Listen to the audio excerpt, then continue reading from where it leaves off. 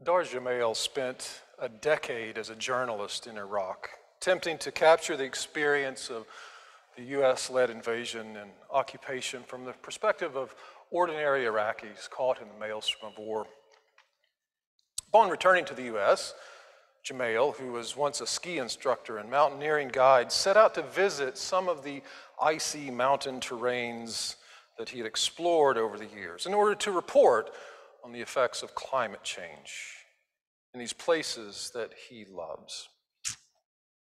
Hiking on Denali and in Glacier National Park, visiting the Great Barrier Reef, traveling to a remote Aleut village on the Bering Sea, and journeying into the Amazon rainforest, Jamail engaged with people who have fished, farmed, and lived in all of these places that he visited, all the while consulting with climate scientists studying these areas.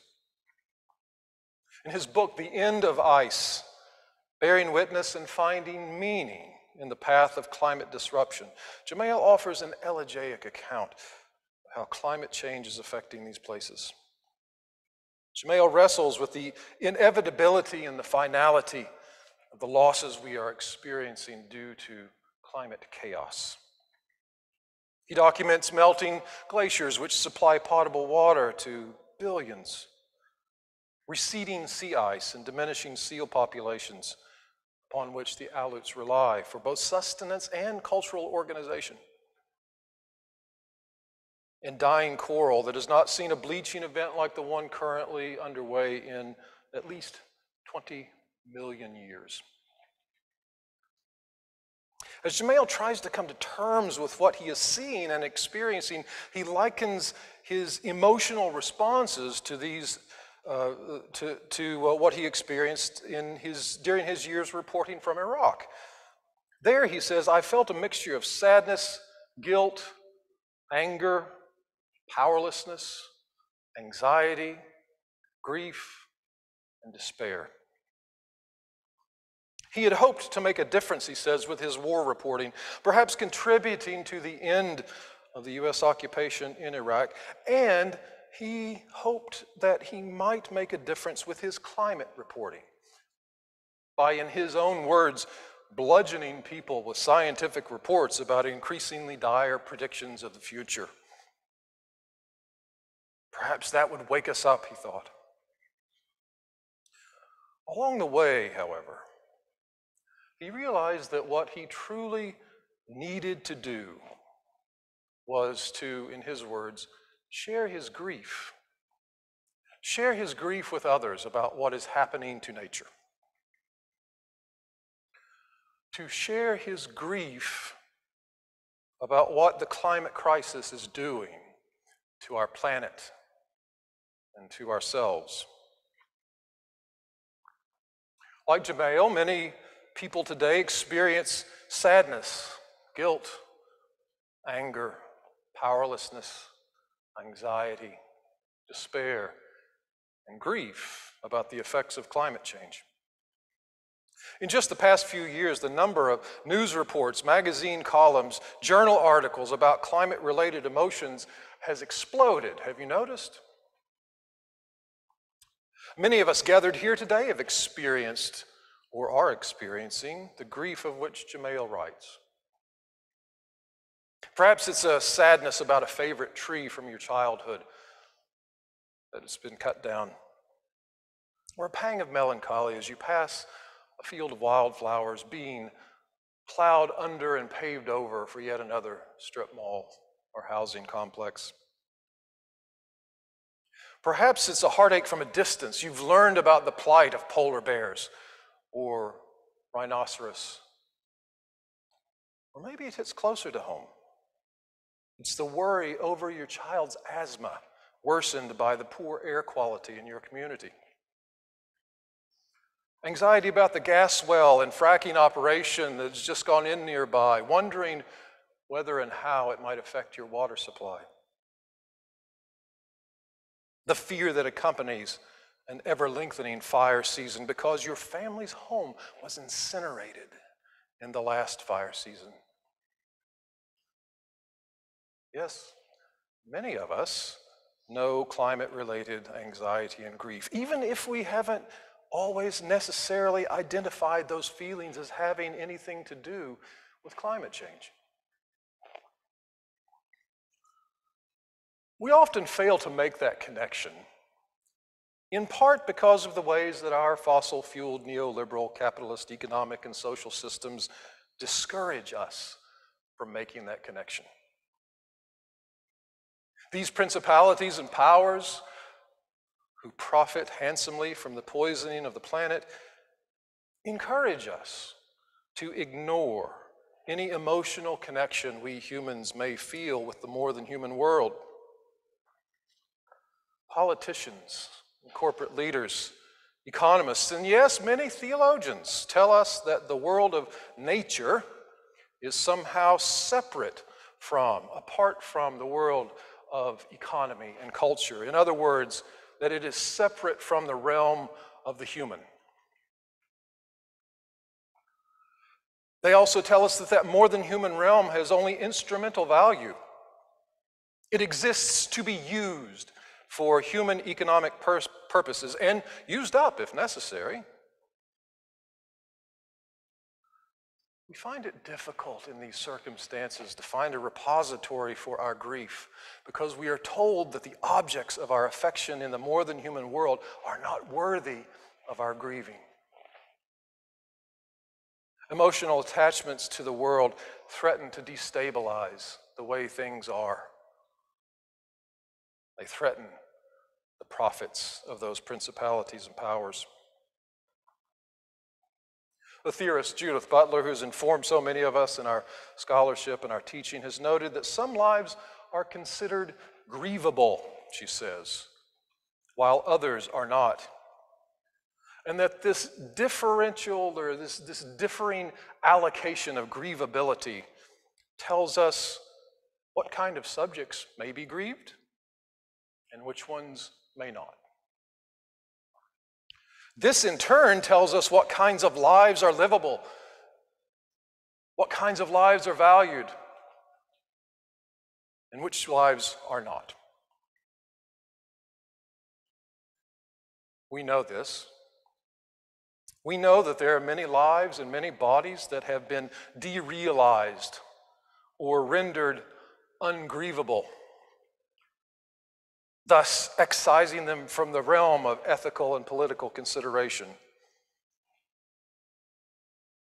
Black and brown bodies, Asian bodies, female bodies, non-binary bodies, LGBTQIA lives, especially those whom Dr. Sprinkle has written about as unfinished, indigenous lives, economically and politically marginalized lives, to name only a few.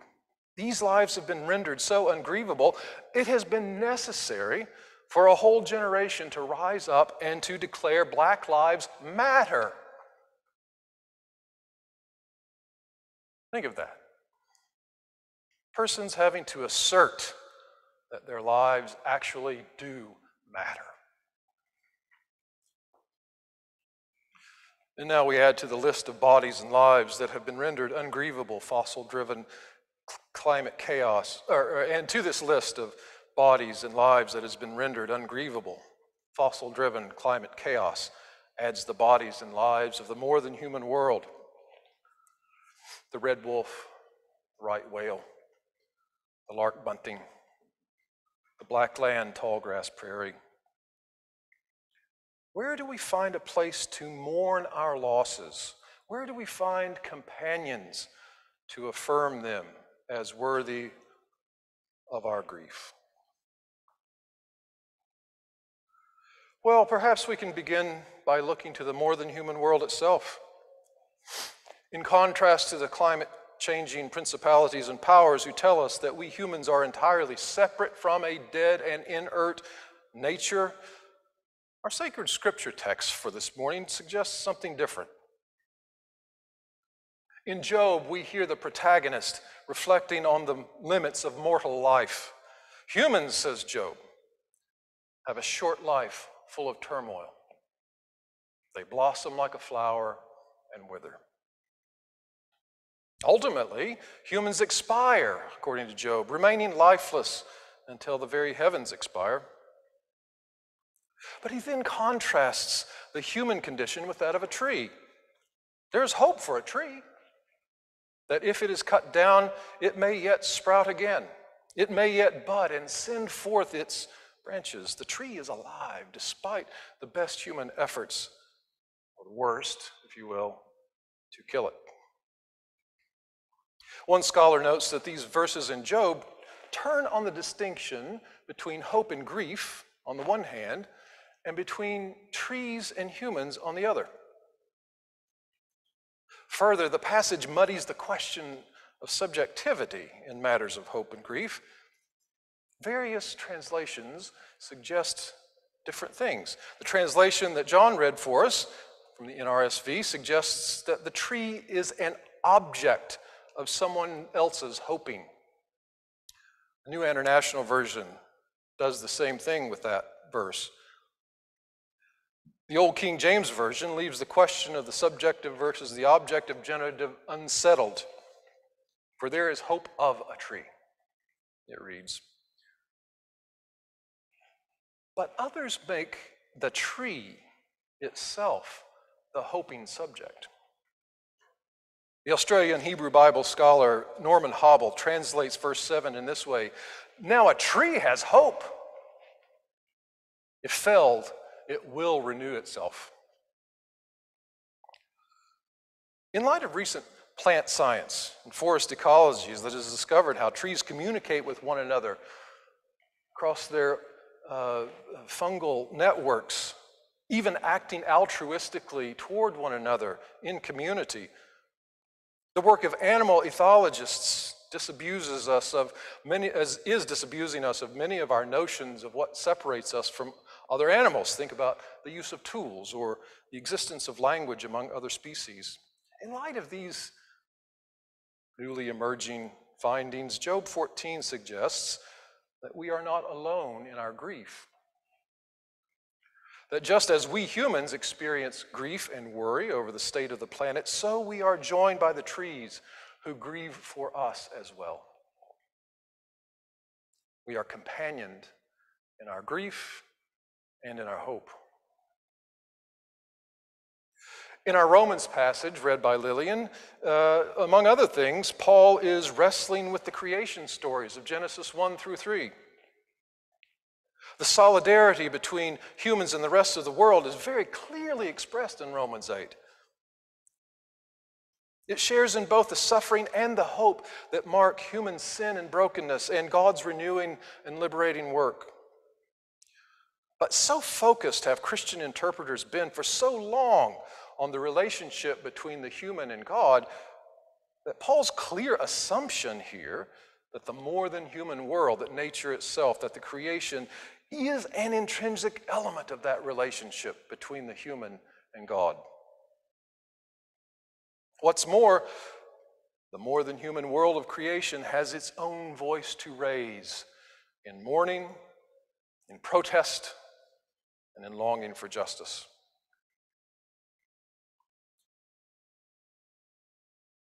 We are now in Eastertide, only days removed from the central celebration of the Christian year, the joyful and hope-filled celebration of the resurrection of the Christ. Easter may not seem like a good time to talk about grief and anxiety, but throughout the history of Christianity, its patriarchal triumphalism has accompanied and supported land theft, genocide, and the extractive capitalism that is at the root of global climate crisis. We have been too quick to gloss over these realities without an accounting. Many today wish to deny them completely for fear of making someone feel uncomfortable about them, or even passing laws about what we can say about them to children in schools. But in the rush to celebratory hope, we render so many lives ungrievable, erasing them from the realm of moral considerability. Genuine hope is rooted in an honest accounting, an honest appraisal of our reality. Without a sober acknowledgement of the way things actually are and have come about, the wounds will continue to fester. The anxiety will continue to gnaw. The wounding will go on and on and on. Grieving invites us to face the realities that confront us.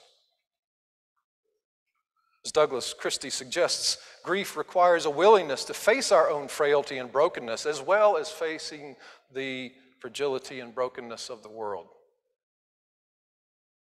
Grief can facilitate a more intricate and expansive knowledge of the whole creation and a greater awareness of our relationship to that whole. Christie also suggests that grief can invite us into a greater awareness of our existence as woven into an intricate fabric of being, heightening our awareness even of the intricacy and beauty and spiritual value of all things. Grieving, mourning, lamenting, it can create empathy for that which is being damaged and lost, and it invites us to recognize our moral, ethical, and political responsibilities toward vulnerable ecosystems, persons, and communities. According to the public health researcher Ashley Willocks, ultimately, that which we are able to grieve indicates that which we value,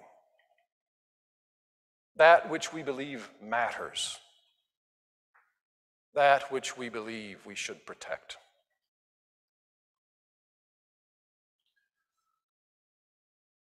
Our scriptures suggest that the trees grieve for us. Creation groans in labor pains along with us as we mourn our losses and as we hope for renewal. We and the rest of the creation are not separate. Our bodies are composed of the dust of ancient stars. Salty sea waters course in our veins. We share the animating breath of our Creator with all of the plants and animals around us. And we are dependent on one another in ways that are both material and spiritual, across the human community and within the whole community of life.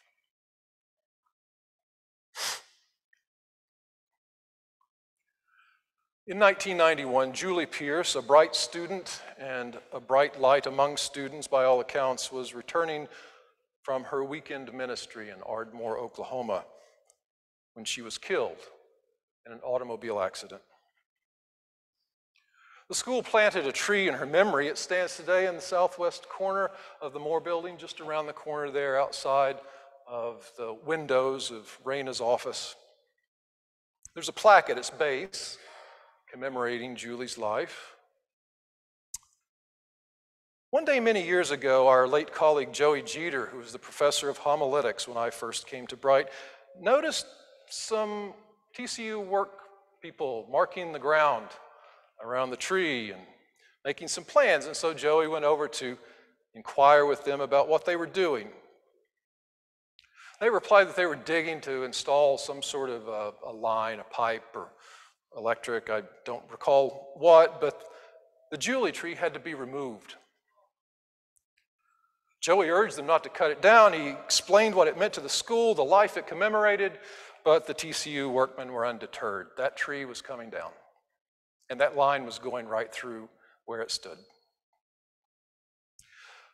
So Joey, being the tree lover that he was, and who regarded that tree as a sacred reminder of a sacred life, went and fetched a metal folding chair and planted himself right in front of that tree, right in the workman's path, and he refused to move until they relented. I don't know how long Joey sat there, but the workers finally routed their project around the Julie tree. Dr. Jeter and the Julie tree worked together. Julie tree, bearing witness to a human life, cut tragically short, and human gifts for the world snuffed out before they were able to blossom into their fullness. Jeter defending the right of the tree to be, to bear its witness to the world about a bright light. And today the Julie tree continues to bear her witness, grieving the loss of her namesake, and now too, the loss of our brother Joey, whose emotional connections to the more than human world were enormous and real and remind us of our own material connections with it. And Julie Tree, as one born of grief, invites us to grieve along with her for the things we are losing. In her grief, though, Julie Tree also speaks a hopeful word to all those who have ears to hear. A word about the beauty that these two human lives contributed to our world while they were among us. The beauty of the life who animates all things. The tree can teach us about the life we share with all things, that we share with all things. There is grief of a tree, and the tree has hope. Amen.